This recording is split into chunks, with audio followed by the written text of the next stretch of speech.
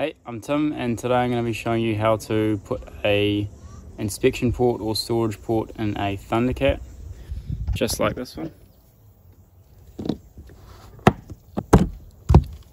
It allows you to keep all your gear, whatever you need, tucked away and dry.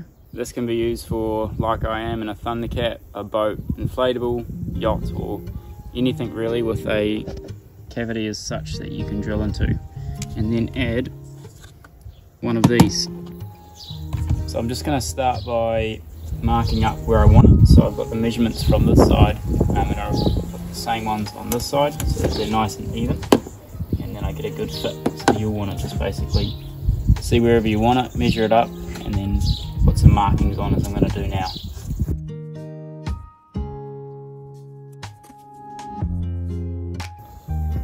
So now I've put my markings in, I'm going to measure the back of this, and I made my life easy by grabbing a plate that's about the same size, and I'm going to use that to draw my shape. So I'm going to put it on my marking, remembering that that's the inside of that.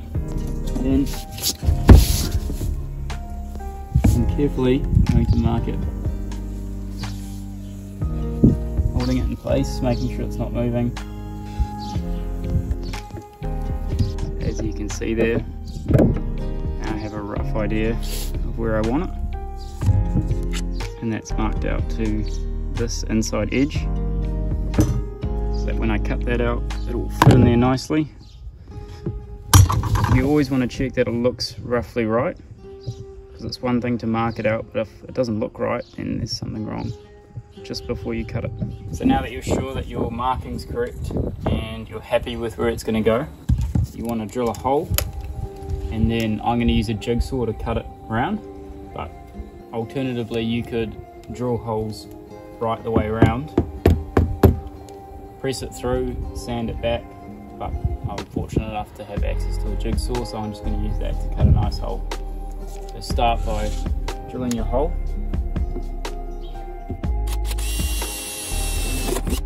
Helps to have a vacuum to get rid of all the stuff as you're going.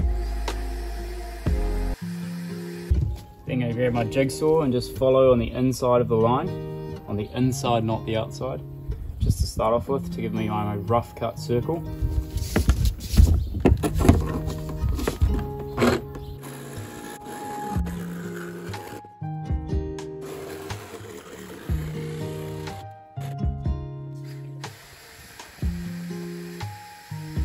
Then you want to give it a sand around the edges to get rid of any roughness and any sharp stuff.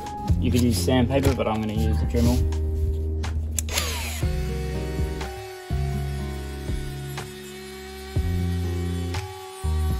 So that there brings us to the outer pencil line. So we're just etching away at it, getting it to where we want it to be. It's a lot better to do that because it's more controlled with this than with a jigsaw, I find.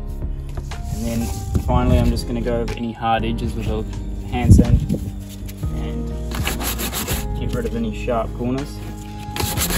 I'll then dry fit the inspection port to make sure that I'm happy that it's going to fit well.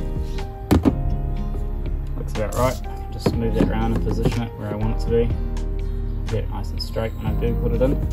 I'm then going to find my orientation of how I want this. So I want the bolt pattern to be the same as this side, or these two upright. It actually has a center mark down here where I can see it's joined, so I'm just going to line that up with my marking at the bottom here. Then I'm going to grab a bit of tape to hold it in place while I want to drill my bolt holes or rivet holes.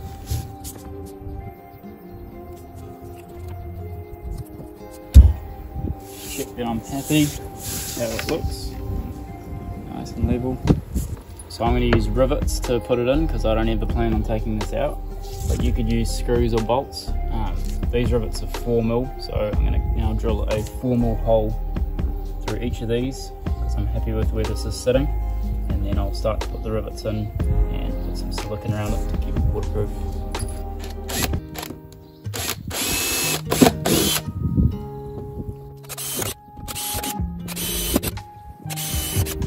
Once I'm happy all my holes are drilled and straight, I can remove the storage port. I'm then going to put some gloves on and wipe it with some isopropyl alcohol, just to get rid of any dust and dirt or debris, so that it'll seal well when I put the silicone on. Rub all around this edge, and rub this edge too. And then going to get some marine adhesive sealant, or 291 Flex, which is just a black silicone basically that helps us stick and waterproof really well. So I'm going to put a thin bead right around the edge of that, and then also on the bolt holes or rivet holes to stop water going through them, and then I'll stick it in place. So then I put the thin bead right the way around, even in the centre. Put an extra amount around the rivet holes. That's to ensure you get a good seal when you press it on there and no water will come in. You want to make sure that there's no gaps. So once you've got your bead right the way around and you're happy that it's going to seal properly, you're going to line it up and press it on in line with your rivet holes.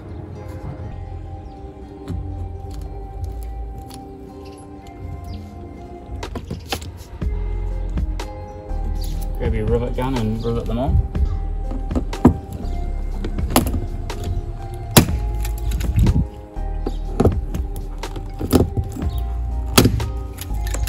Once you've done that, for a final cleanup, you want to get some rubbing alcohol and put it on a rag and clean off any silicone that's left over, so you get a nice clean edge.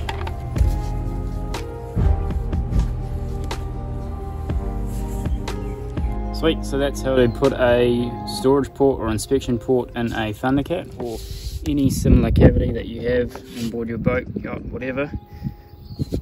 That's the final product there. So it's perfect for me, because I wanted to keep a speaker in there, or phones, or VHF, water bottle, whatever, and I don't have it bouncing around in the boat while I'm driving, as well as keeping it super dry. And it looks cool. So yeah, stoked with that. Give it a try.